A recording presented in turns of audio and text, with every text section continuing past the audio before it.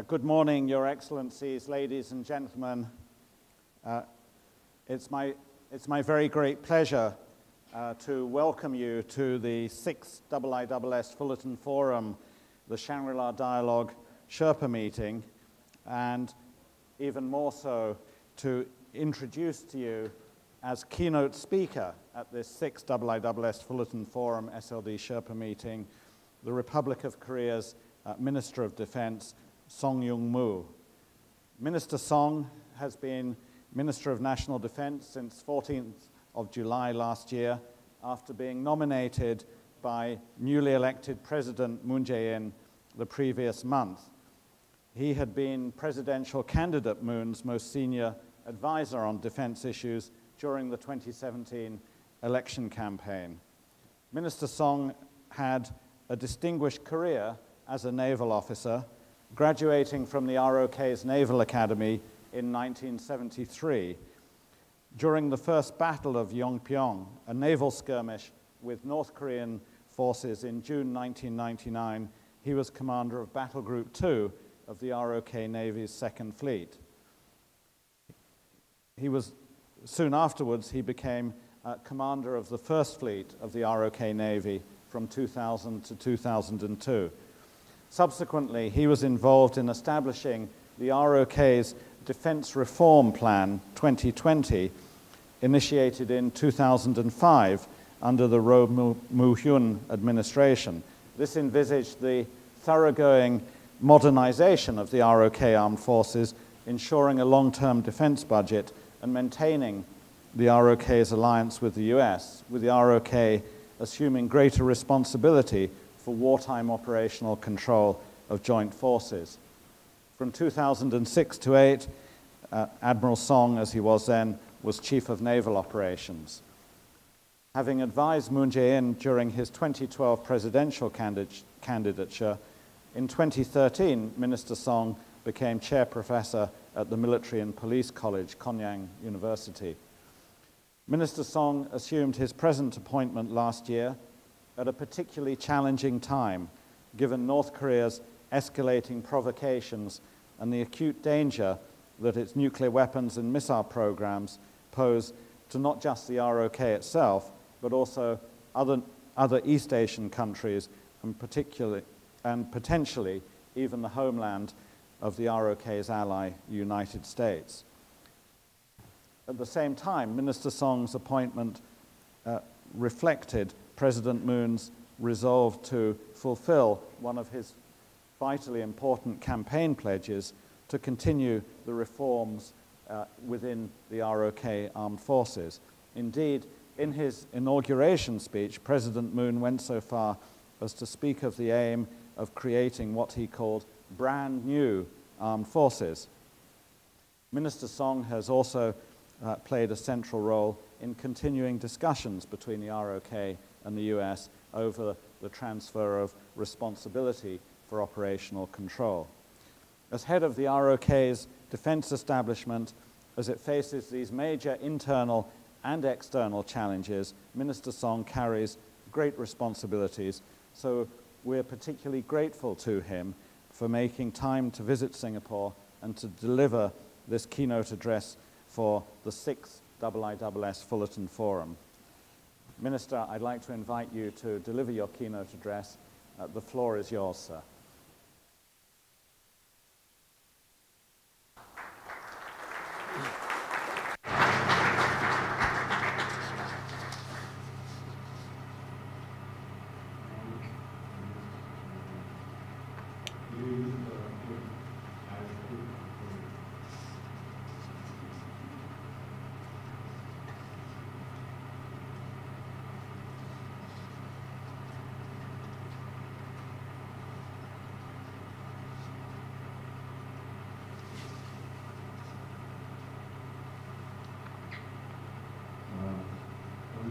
First and foremost, I would like to express my gratitude for being given the chance to speak at the world-renowned 6th Fullerton Forum.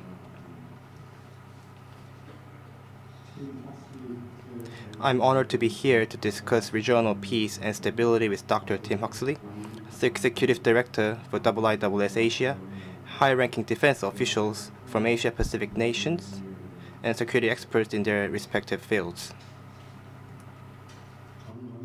I would like to start by delivering an assessment of security threats that the world faces currently, including North Korea's nuclear and missile threats. I will then explain the direction of my government security policy. I will follow that up with recommendations for the Asia-Pacific Maritime Security Cooperation as a co-chair nation of the ADMM Plus Maritime Security EWG. Lastly, I would like to emphasize the importance of multilateral security cooperation in order to more effectively respond to traditional and transnational security threats. Historically speaking, the traditional threats such as conflicts surrounding ethnicities, religions, and territories were the main factors that created unstable security environments. Recently, unorthodox transnational threats such as terrorism, cyber attacks, and natural disasters have proliferated, further increasing the uncertainty in global security. As we have seen from the acts of terrorism in various parts of the world last year, the violent, extremist, indiscriminate terror attacks persist. Cyber attacks that threaten the entire world, such as the WannaCry ransomware, natural disasters such as typhoon that struck the Philippines, and the refugee crisis in the Middle East and Africa are starting to emerge as serious threats. Among these orthodox and unorthodox security threats, the most serious and imminent problem is North Korea's nuclear and missile threats. Despite the repeated warnings and the UN's strong sanctions, North Korea continues to pour all of its resources into developing its nuclear missile capabilities. Through its New Year's address, North Korea has publicly declared completion of its nuclear capabilities and that it will never give up its possession of nuclear weapons. Republic of Korea, under no circumstance, will accept North Korea as a nuclear power. On one hand, Korea will continue to strongly respond to North Korea's provocations. And on the other hand, utilize all possible measures, including sanctions and dialogue, to achieve complete, verifiable, and irreversible denuclearization of the Korean Peninsula.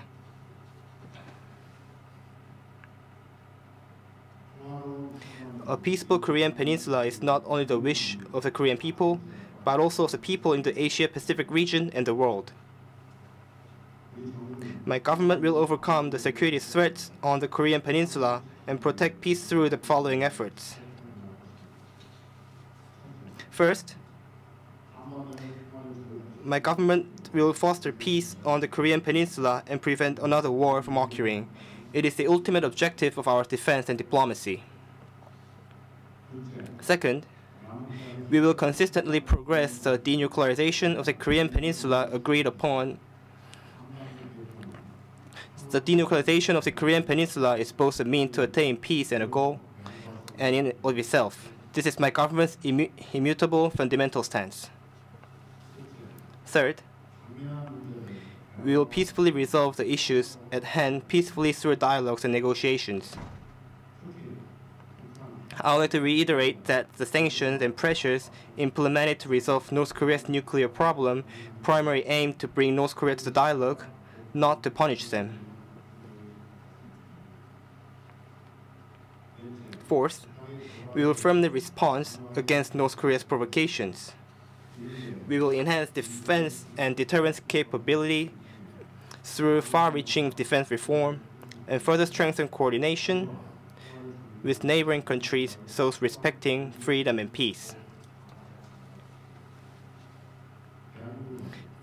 Based on the above efforts, the Republic of Korea will create a peaceful, safe, and war-free environment. We will go beyond keeping peace towards making peace. Distinguished guests from the home and abroad, as the co-chair of ADMM Plus Maritime Security EWG,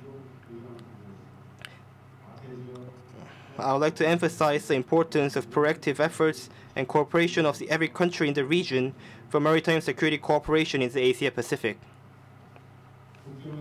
The borderless ocean requires cooperation. All nations must manage its value and work together to resolve problems. As you are all well aware, 90% of global trade occurs through maritime transportation, which shows that all countries in the world are closely connected through ocean. In specific, 40% of the world's population live in the Asia Pacific. The same region also makes up 52% of world GDP and 47% of world commerce. At the very center of the global economy, we must guarantee freedom of navigation in the region. However, without resolving causes of conflicts such as maritime territorial disputes, crimes, acts of terrorism in ports, and pollution at sea, it is difficult to ensure freedom of navigation. Some of the more sensitive maritime territorial disputes in certain parts of the region are serving as excuses for projecting military power and armed races. At the same time, 50% of piracy worldwide occurs in South Asia, including the Malacca Straits. Cooperation among the countries in the region to ensure freedom of navigation is a pressing matter. The maritime pollution is an issue that affects all nations equally. A recent analysis on the environmental impact of an oil tanker that sank in the East China Sea suggests that the oil leaked from the tanker could affect coastal countries that are 300 kilometers away from the source. All countries within the region must also cooperate and pay close attention to sharing maritime resources, such as taking measures to preserve the limited supply of fisheries.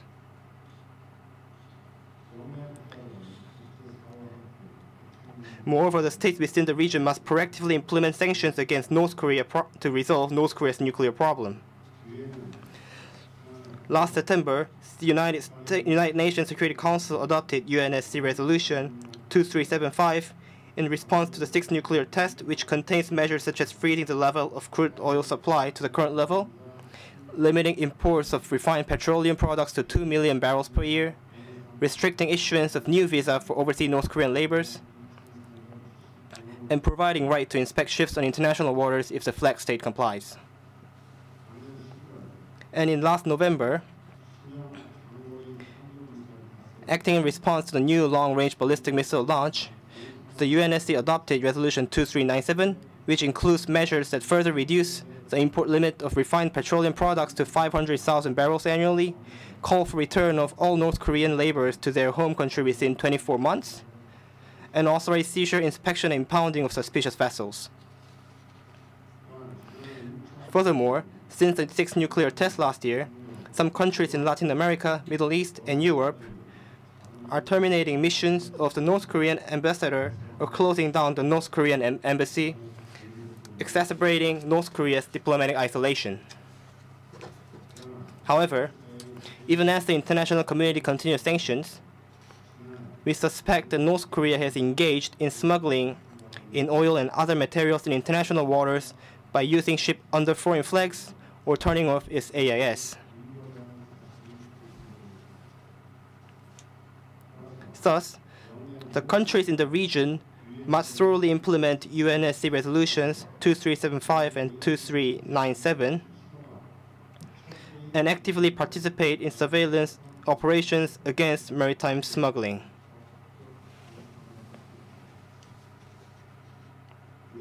As you can see, maritime security cooperation, including issues of maritime economic activity and safety, requires transnational cooperation and long-term and consistent attention from the perspective of pursuing comprehensive security.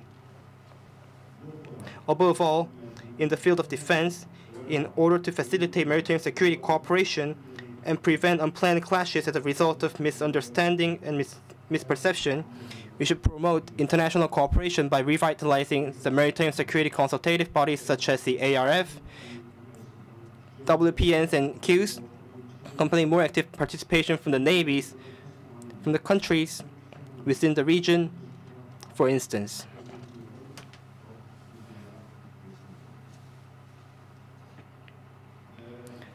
Distinguished guests, one country by itself cannot effectively meet the rapid increasing international threats. All countries must work together. In the Asia-Pacific, governments and civilians are working together through various channels, such as the Fullerton Forum, Shangri-La Dialogue, ADMM+, ARF, and EAS. The Korean government, in order to contribute to the multilateral security cooperation in the region, has hosted Seoul Defense Dialogue since 2012, which is a vice-ministerial level security consultative body, and actively participating in the efforts of ADMM+. Starting from 2014 to last March, Korea co-chaired PKO-EWG with Cambodia. We have worked to develop PKO based on the 20 years of experience in engaging in PKO. Moving forward, as a co-chair of Maritime Security EWG with Singapore, we will to enhance response capabilities of the member states against maritime security threats in the region. President Moon Jae-in, during his visit to the ASEAN nations last November, has revealed his vision for the ROC ASEAN future community with focus on the 3P community, a central theme to his broader New Southern policy. The 3P stands for community centered around people, peace, and prosperity. A community of peoples that connects the individuals across nations. A community of peace that contributes to peace in Asia through security cooperation. And lastly, a community of prosperity that strive towards and enjoy economic growth through mutually beneficial economic cooperation. The Korean government pledges to closely cooperate with ASEAN to realize the vision of 3P community. We also pledge to regularize the ROC ASEAN Vice Defense Ministerial Talks, which was held for the first time on the sidelines of Seoul Defense Dialogue last September. While it is true that the differences in institutions and cultures among the countries have led to cooperation below expectation, regardless, the efforts to enhance multilateral security cooperation must continue. In hope for a more vibrant multilateral security cooperation, I would like to highlight the following 3 points. First, all individual countries' sovereignty must be respected. On issues and fields that require regional security cooperation, all individual countries' opinions must be considered equally. ASEAN has successfully led regional multilateral security cooperation based on this principle. Second, rule-based international order must be adhered to. We must work to resolve conflicts within the frameworks based on international rules. Freedom of activities on the oceans must be guaranteed according to international norms and agreement. The countries engaged in disputes must respect the internationally recognized code of conduct. Third, we must improve transparency among the countries in the region based on mutual trust.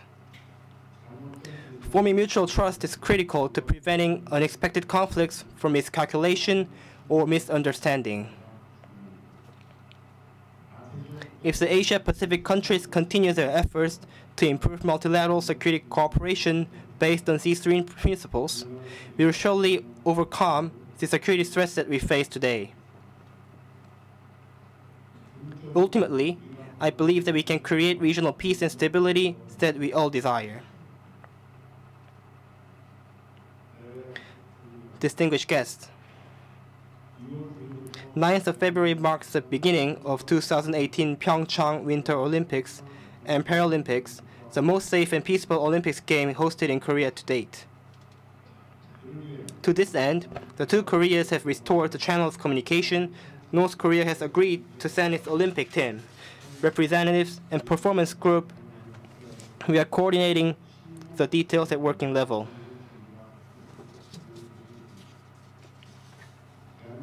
Republic of Korea will use the Pyeongchang Winter Olympics as a turning point towards peace and stability on the Korean Peninsula.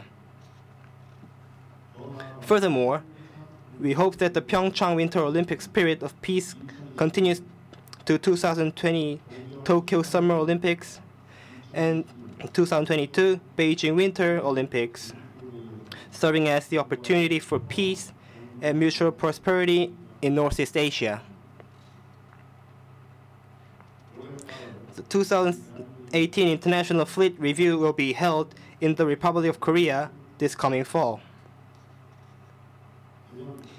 It will be a joyous festival where one can grasp firsthand the might of the navies from around the world and reach for the global peace and harmony. I would like to make prior invitation to the navies from all ADM and Plus member countries to the Fleet Review. I sincerely wish all member states can attend the event to exchange and cooperate with one another. Furthermore, I would like to propose holding a forum for maritime peace and order in the Northeast Asian waters with the navies of the Republic of Korea, the United States, Japan, China, and Russia. If we continue to develop this forum further, it will eventually expand not only to the entire East Asia, but also to Southeast and Southwest Asia. Once again, I would like to express my utmost gratitude to IISS for inviting me as the keynote speaker. I look forward to seeing you once more at the Shangri-La Dialogue in June. Thank you for listening.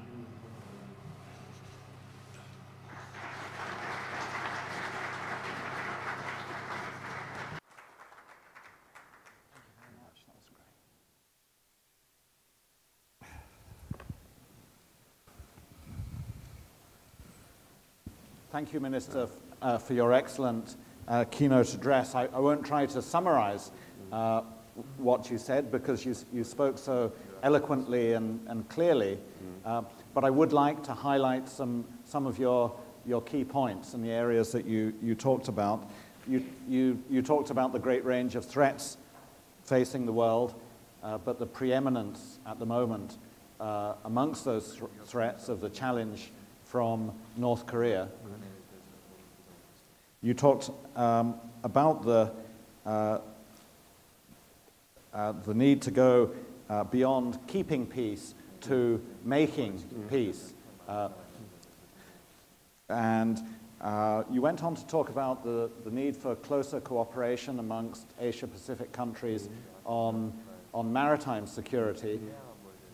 And you drew a very strong link between that need for greater maritime security cooperation and the North Korean challenge by talking about the need for cooperation amongst regional countries to prevent North Korean smuggling and thereby to support the implementation of sanctions. You also touched on the need for closer regional security cooperation in general through the ARF and ADM Plus and forums such as the Seoul Defense Dialogue and Shangri-La Dialogue. And finally, you made an interesting proposal for a regional forum for maritime security and peace, which might emanate later this year from the International Fleet Review. So thank you for such a comprehensive yet concise keynote address. You very kindly agreed to take questions from our delegates, and I'd like to give our delegates the opportunity to pose questions to you now. Delegates, if you'd like to raise a question with the Minister, could you please put your board up vertically, and I will identify you, and then if you could say very quickly who you are, which country you're from, or mention if you're a non-government delegate, and then ask your question very briefly. First of all, Wen Guangshao. Thank you, Tim. Thank you very much, Minister, for a very concise and comprehensive speech. I'm Wen Guangshao from China. I do not represent any government capacity. I'm just a scholar from London. I've been associated with IISS for the past few years. My question, picking up from what you refer to as the significant decision by Pyongyang to send the sportsmen to Pyeongchang for the Winter Olympic to join their counterparts in the ROK. Everybody recognized the important significance of that decision and also potential political ramifications for the peace and the security in the peninsula. My question to you, sir, is do you see Pyongyang decision as a sign of strength or a sign of weakness? And then specifically, what's next? And thirdly, what China can do to help? Thank you. Thank you very much. Minister. Yeah. 여기 계신 모든 각국의 대표단 여러분, 저는 해군에서 40년간 근무했던 사람입니다. To all the representatives who are seated here with us today, as you well know, I have worked in the Navy for 40 years. 저는 현역과 예비역 시절에 여러분들 나라에 거의 다 방문한 경험이 있는 사람입니다. In my active duty years, as well as during my years after retirement, I have had the chance to visit almost all of your countries.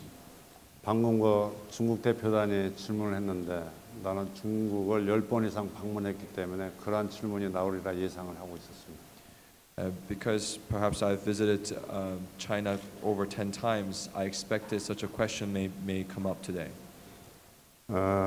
남북 대화가 정상적인 대화는 한 10년 만에 이루어졌다고 봅니다. Just looking at the inter-Korea dialogue that is taking place right now, I think that is the first one in 10 years for us to have a normal conversation at inter-Korea dialogue.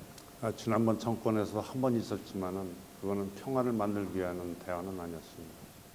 It is true that we did have an inter-Korea dialogue in the last administration in Korea. However, that I believe was not a true dialogue for making peace. 현재 동계 올림픽을 주제로 해서 남북 간 대화는 한반도에서의 평화를 삼기 위한 하나의 동기부여 첫 번째 발걸음이라고 생각합니다. I believe the inter-Korea dialogue currently which is coordinating the Pyeongchang Winter Olympic and North Korea's participation in it is but a small stepping stone towards peace. 방금 질문에는 북한이 힘을 과시하기 위한 것이냐 아니면 약해서 이렇게 나오는 것이냐 질문했는데 둘 다 아니라고 생각합니다. Earlier, you asked whether this decision by Pyongyang is a sign of strength or weakness. I think my answer is neither. 왜냐하면 역사적으로 볼 때 북한의 정권과 한국 정권은 같은 문화와 같은 언어를 쓰는 같은 민족이었기 때문에 약간의 주장만 다르지 언젠가는 같이 가야 될 것이라는 것을 공통 인식을 바탕에 두고 있기 때문입니다. Because historically speaking, the regimes in North Korea and Republic of Korea all share the same language and culture. As such, our opinions may differ, but we do see eye to eye on the fact that eventually we are partners that must go together. 우리 새로운 문재인 정부는 신북방 정책과 신남방 정책을 동시에 추구하고 있습니다. President Moon Jae-in's administration in ROK is concurrently pursuing new northern policy and new southern policy. 우리 한반도에서 만주를 경유하는 CSR과 시베리아를 경유하는 TSR을 연결해서 이 동북아시아의 평화, 또 경제 번영, 인권 존중 이런 목적하에서 북한은 항상 품고 가야 될 동생 같은 나라라고 생각하고 있습니다. By connecting we consider North Korea as a little brother, as a small brother who we must embrace in our path towards peace and prosperity in Northeast Asia, as well as respecting the human rights in the region, and through connecting. And we also see it as a partner that must be connected to the CSR, the railroad that goes through Manchu area, as well as the TSR, the Trans-Siberian Railroad. 그래서 이런 때 중국이 남북 대화를 도와주고 북한을 설득하여 평화의 장으로 걸어나오게끔 하는 역할을 해주시기를 당부드립니다. I would like to implore you to play an active role in persuading and compelling North Korea to come out to dialogue and to help it see sense. 우리는 평화를 원하지 강력한 힘에 의한 상호 경쟁과 상호 비방의 시대는 끝나가야 된다고 생각합니다. We are looking to make peace. What we want is peace after all, and we are moving away from a period where we were competing with each other or we were trying to deride each other on the international stage. 이번 북한의 여러 사람들이 한국에 와서 볼 때 한국의 발전상을 보고 다시 한번 느낄 것이 많다고 생각합니다. I believe the North Koreans who will be visiting Republic of Korea this year will have a lot to think about once they see how prosperous we are. 그래서 우리는 경쟁 시대는 끝나고 이제는 협조 시대로 전환되는 시기에 놓여 있다고 생각해서 중국이 많은 도움을 기대하는 바입니다. We believe we are at a crossroad, from transitioning from a period of competition towards cooperation, and in this we are looking forward to China's active support and participation in this regard. Thank you. Thank you very much, Minister. I see a number of people who'd like to ask questions. So if I could ask those who'd like to ask questions to keep them very, very brief and to the point, because we only have a limited amount of time for this session. So Dr. Sylvia Yazid. Thank you, Dr. Huxley. Minister Song, I come from Indonesia, which has been affected by intensified earthquakes recently. So you mentioned about natural disaster and refugee issues at the beginning of your speech. I would like to know what's the position and direction of Korea's policy on this matter. Could you elaborate more on that? Thank you. Thank you.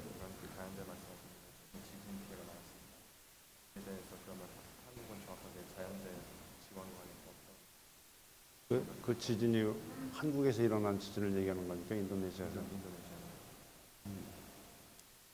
최근에 우리 한반도에도 경주와 포항 지역에 지진이 약한 지진이 있어서 피해가 좀 있었습니다. Even in Korea, we experienced earthquakes, albeit minor ones, in the area of Gyeongju and Pohang City, and we saw some casualties. 제 연설에는 필리핀의 그 작년도 태풍도 굉장히 컸었습니다. And I also mentioned the typhoons that struck Philippines as well in my speech. 그래서 우리 동아시아에서의 한 나라에서 일어나는 재해는 그 나라만의 책임으로서 복구해야 되는 것이 아니라 도울 수 있는 데까지는 전부 다 도와줘야 된다고 생각합니다. So I believe any country's natural disaster does not fall on that country's shoulders to fully recover, and it should not be one country's responsibility alone, and it should be in fact a responsibility for all of us where we must help as much as we can.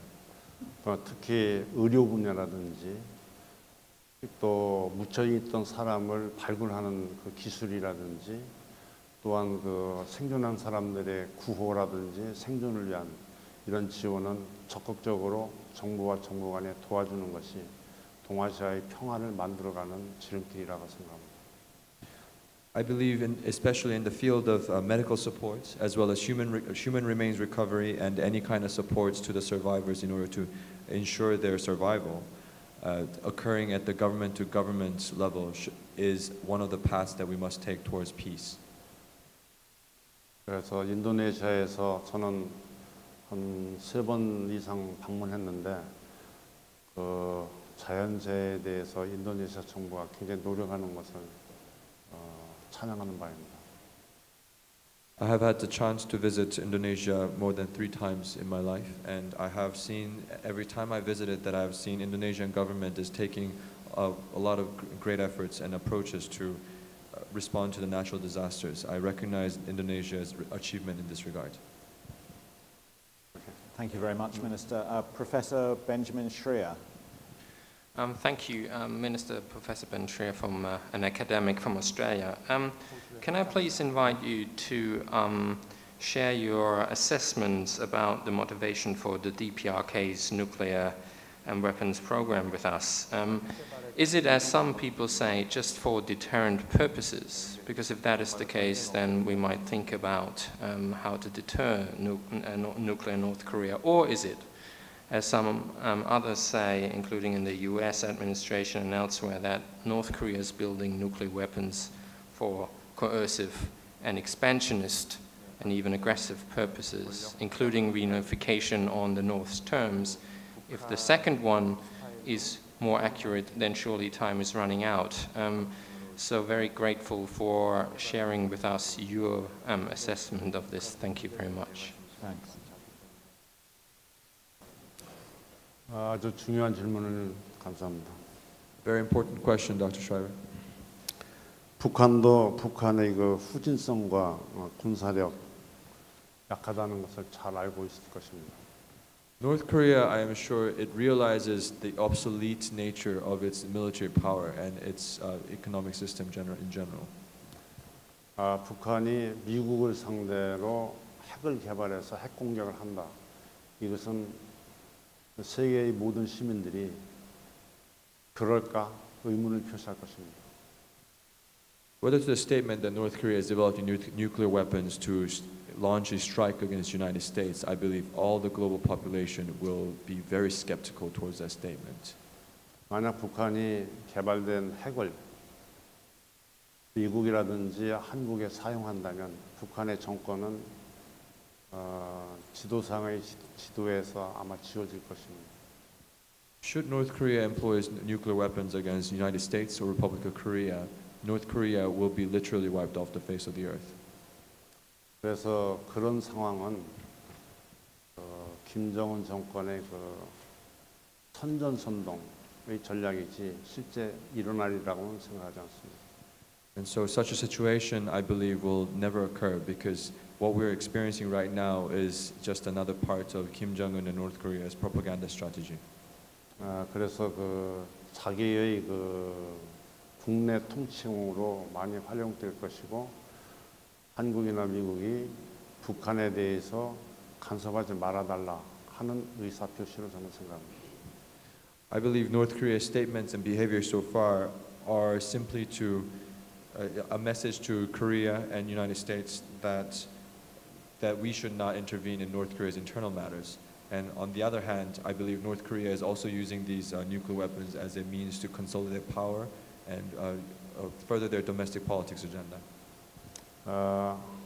냉전이 무너질 때의 그 여러 세계의 역사에서 보듯이 핵무장이 강하다고 해서 그걸 사용할 수 있는 시대는 지났습니다.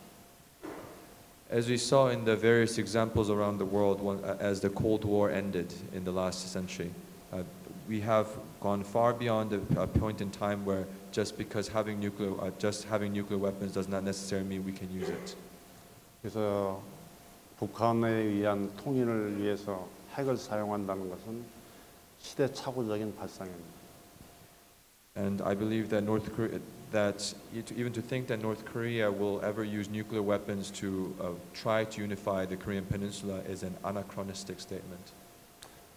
따라서 우리 문재인 정부의 신북방 정책은 인류를 위한 평안을 만들기 위한 아주 적절한 정책이라 저는 굳게 믿고 있습니다. The new northern policy that the President Moon Jae-in's administration is undertaking currently, I believe, is the humanitarian and peaceful approach. 가는 길이 좀 오래 걸리고 길고 어렵겠지만 우리는 인내하고 또 인내해서 그 길을 가야 된다고 그렇게 믿고 있습니다. The path we have chosen is a long and arduous one, and it will require patience, and nothing but patience. But that is the path we must take. 질문에 대답이 잘 되었는지 모르겠습니다. I do hope that that answers your question, Doctor. Thank you, Minister. Air Commodore John Mars. Minister, thank you very much indeed for the opportunity to address you here this morning. I represent the European Union and I work in the security and defence field. First of all, it was very important for me to hear firsthand your assessment of the situation in your region. And secondly, I'd like to thank you for the operational support you, Korea, are giving us in the European Union in our particular challenges that we have in the Horn of Africa through your framework partnership agreement with us in the counter-piracy role. So it's very important for us to see that there is a close bond between Korea and the European Union. My question would be therefore, could I gauge your perspective on the importance you perceive of the European Union having a role in your region, and also what more you would like to see us doing to build on that relationship? Thank you. 제가 2016년 12월 달에 독일과 룩셈버그하고 벨기에하고 프랑스하고 영국을 돌아다니면서 EU의 공동체의 그 형성 과정과 영국의 그 EU 탈퇴에 대해서 제가 영국 EU에 탈퇴하는 문제에 대해서 이슈가 됐을 때 방문했었습니다. In 2016 December, I had the chance to visit Germany, Luxembourg, Belgium, and UK, and had an overview of the history of formation of the European Union.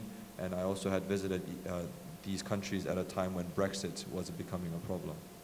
그때 그 한국과 EU는 똑같은 길을 가고 있다고 믿을 수 있었습니다.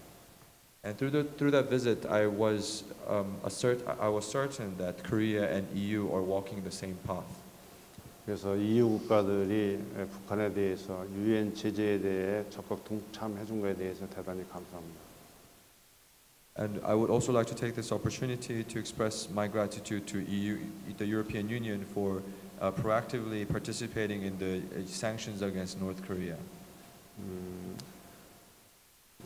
그 애교 관계뿐만 아니라 그 북한 주민들이 그 발언이라든지 아니면 태영호 공사가 한국에 무사히 도착할 수 있도록 지원한다든지 또 노동자들을 이렇게 사용을 이제 제한한다든지 EU와 우리 한국과의 그 협조 관계는 수를 헤아릴 수 없이 많습니다. 앞으로 그런 관계를 계속 유지하길 바랍니다.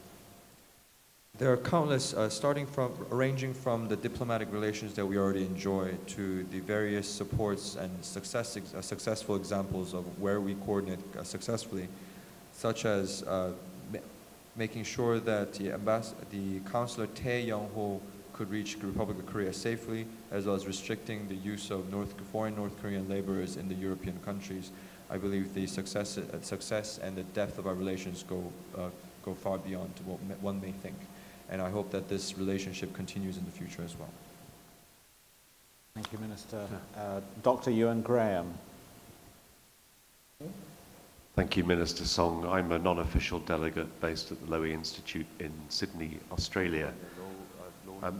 Last September, it was reported that you had suggested reviewing the ROK's policy about the reintroduction of US tactical nuclear weapons to the peninsula as a response to the threat posed by North Korea.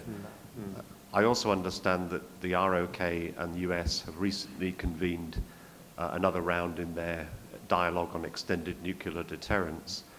So I would be interested in how your position has evolved since September, whether you've received sufficient reassurance from the United States that you would change your position on tactical nuclear weapons, and in the context that in the political debate within South Korea, the acquisition of a nuclear capability has come back on the agenda in a way that I think has created some concern in the region. Can you offer us any reassurance that the ROK will not change its policy on the acquisition of a nuclear capability in future? Thank you.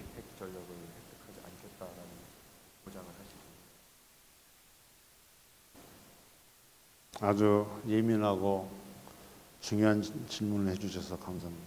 First of all, thank you for your question. I think this touches upon a very sensitive yet very important issue. 애초에 전술할 얘기는 제가 매티스 장관하고 작년 8월 말에 만났을 때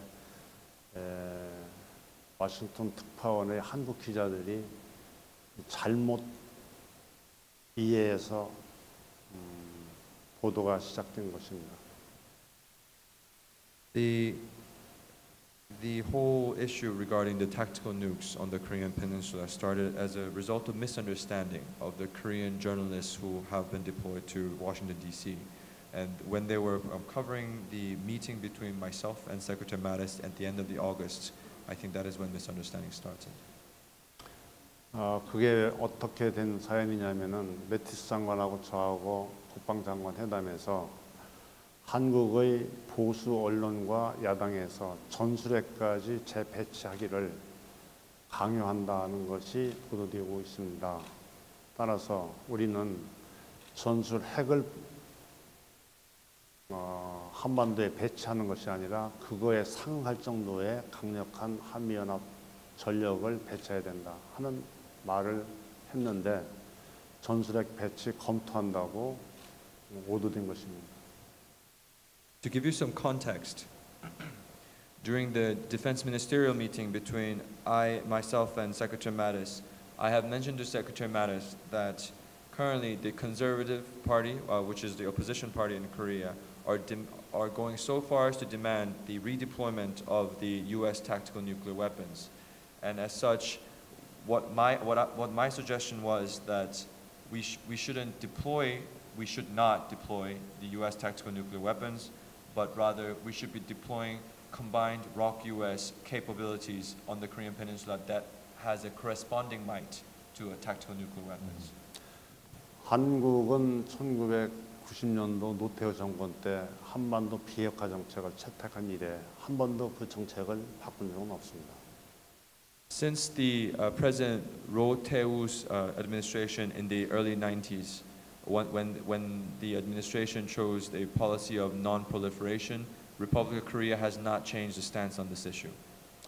그래서 한국 국회에서 야당 의원들이 전술핵에 대해서 질문을 할 때 북한 핵무기가 전술핵이 능력이 계속 증가됨에 따라서 모든 그걸 억제하기 위한 모든 대책에서 전술핵 재배치도 검토할 필요성이 있다고 제가 대답한 적은 있습니다. However, I did answer when I was asked questions on deploying tactical nuclear weapons by the National Assembly members in the opposition party. I did answer that as North Korea's nuclear capabilities continue to be sophisticated, we must review all options. 그때 ICBM 발사하고 바로 그 다음 날 국회에서 한국이 북한 핵의 새로운 위협에 대해서 모든 방법을 다 대책을 강구해야 되겠다 하는 차원에서의 얘기였습니다. To give you context on my answer then, this was the day after North Korea's ICBM test launch. And what I was saying is that we must be considering all avenues of approach in order to deal with this issue. 그래서 국방장관으로서 그 전날 ICBM 쏜 데에 대해서는 고려하지 않을 대책은 하나도 없었습니다. As the Minister of National Defense, there was no way I could not consider what had happened the night before. 단 일주일이 지난 다음에 국회 전체 회의가 열렸습니다. A week later, we had the general session for the Assembly. 그때 제가 한 일주일 동안 검토한 결과 우리 비핵화 정책은 계속돼야 된다 해서 검토한 결과 우리 비핵화 정책은 계속 유지할 것이다고 대답을 해서 그 문제는 완벽하게 해결이 되었습니다. And at the general session, I had 1 week to review our government's policy stance on deployment of tactical nukes and non-proliferation. And our conclusive answer was that the non-proliferation policy must remain in place and that we will maintain that policy stance into the future. And that was the end of all the issues. 그 대신에 한미 연합 전력이라든지 한미일 정보력을 가지고 북한 핵에 대해서는 완벽하게 제압할 수 있도록 공조체제를 유지해 나가고 있습니다. However, we are maintaining firm ROK-US combined defense posture through our various combined capabilities and through intelligence capabilities. We are continuing our close collaboration on having a fast response time against North Korea to deter its nuclear weapons. 따라서 우리가 핵 보유에 대해서는 전 세계적으로 분명히 말씀드리지만 비핵화 정책을 계속 유지할 것이다 하는 것을 확인드리며 확장 억제 전력에 대해서는 계속 발전해 나갈 것이다 하고 답변을 드리겠습니다. So I would like to take this opportunity to reiterate once again that we will not look to possess nuclear weapons. Instead, we'll be pursuing to develop the extended deterrence capabilities. Thank you, Minister Song. One final question from James Hackett, who is editor of the IISS Military Balance. Thank you, Chairman. Thank you, Minister. I guess that means I don't have to introduce myself. My question is sort of related to the answer you gave to the previous question. In recent years in the ISS in London, we've followed with interest the developments in South Korean defense policy, such as kill chain, Korean air and missile defense, and post-2015-16, I think the KMPR strategy that was developed. Now, in the wake of 2017's accelerating provocations from North Korea, I wonder if you could just give us a quick assessment of the most important next steps for South Korean defense reform and also for capability generation. Thank you. Thank you, James. 굉장히 중요한 질문을 해주셔서 감사합니다. Thank you for a very important question. 대한민국은 한국 전쟁 이전에 그 남북 군사력을 비교했을 때 이제 남북 군사력의 균형은 완벽하게 깨져 있다고 생각합니다. Once we compare the military balance on the Korean Peninsula before Korean War, and if you compare that to today, I think the military balance on the Korean Peninsula is completely broken. 북한은 이것을 의식해서 핵무기와 화생방 무기를 개발하기 위해서 노력을 하고 있습니다. In recognition of this fact, North Korea is focusing more on nuclear weapons and the weapons of mass destruction, chemical and biological weapons. 대신에 재래식 전력은 거의 낡아 있는 상태로 유지되고 있습니다. On the other hand, North Korea's conventional forces are maintained in what could be best described as antiquities. 그러나 한국의 경제력은 북한의 경제력의 45배가 넘는 경제를 갖고 있습니다. And if you consider the economic size of the two Koreas, Republic of Korea outnumber North Korea's economic capability by 45 times. 그래서 북한이 핵을 남한에 사용한다는 가정은 우리가 세우지 않을 수가 없습니다.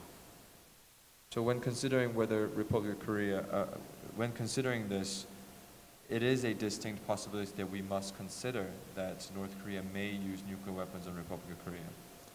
그들이 만약에 핵무기를 개발해서 남한에 사용한다면 북한은 핵무기보다 더 파괴력이 강한 재래식 무기로 보복을 당할 것입니다. If North Korea uses nuclear weapons on Republic of Korea, then they will meet a response that is far more painful than nuclear weapons through conventional means. 우리 한국은 핵을 사용하지 않지만 북한의 여러 표적이라든지 여러 주요 군사적 목표에 대해서 완벽하게 제압을 할 것입니다. Although Korea does not possess nuclear weapons, however, we do have the intelligence and the capabilities necessary to neutralize a lot of targets and military objectives in North Korea. 북한이 핵과 미사일을 사용할 때 우선 1차적으로 막는 것이 우리 KAMD입니다. So, in case of North Korea's attack on us using nuclear or missile weapons, the first line of defense against that would be our KAMD, Korea Air Missile and Defense. 두 번째, 한국의 탄도탄이 떨어지기 전에 우리는 한미연합 정보를 사용하여 북한이 발사 진지라든지 중요 표적을 완벽하게 무력화시킬 것입니다. 최단 시간 내에. And before the missile launched falls on its target, Korea will utilize the ROK and U.S. combined intelligence assets to neutralize North Korea's important targets of that could launch missiles and nuclear weapons. 그것이 킬체인 작전으로 계획을 하고 있습니다. And what I've just described to you is what we call kill chain. 이러한 우리가 대응 군사력을 갖고 있는 것은 북한을 공격하기 위한 것이 아니라 공격을 하지 않고 억제 전력을 확보하는 것입니다. And we have these military capabilities to conduct strike against North Korea, but our purpose is not to attack North Korea, but rather be able to deter North Korea. 따라서 전쟁을 하기 위해서 억제력을 갖는 게 아니라 평화를 유지하기 위해서 억제력을 가져야 된다 하는 것이 저희 국방 계획이자 문재인 정부의 국방 정책입니다. The crux of my defense reform and the key theme of President Moon Jae-in's administration's defense reform is that we are looking to attain deterrence not for the purpose of going to war, but for keeping the peace. 다시 한번 분명히 말씀드리는데 전쟁을 억제하고 평화를 유지하기 위한 우리 국방 정책이 국방 개혁으로 실현될 것입니다. And I would like to reiterate once again that through our defense reform, we will be able to demonstrate to the world a defense policy that deters war and maintain peace. 마지막 말에 더 중점을 두시기 바랍니다. My last statement should be the more important of all the statements that I have made. 이해되셨습니까? I hope you can understand what I'm saying. Minister, thank you very much. I'm afraid we now need to bring this session to a close, but I'd like to thank you very much for setting so well the scene for the 6th Fullerton Forum in your really excellent keynote address, and also equally in your very careful and comprehensive answers to that range of questions. I think you've cast a lot of light on some very complex and difficult security questions, and particularly on your own country's defense policy. And we're very grateful to you for doing that. Thank you again for your speech, and we look forward to seeing you here again for the Shangri-La Dialogue in just over 4 months' time. Thank you very much.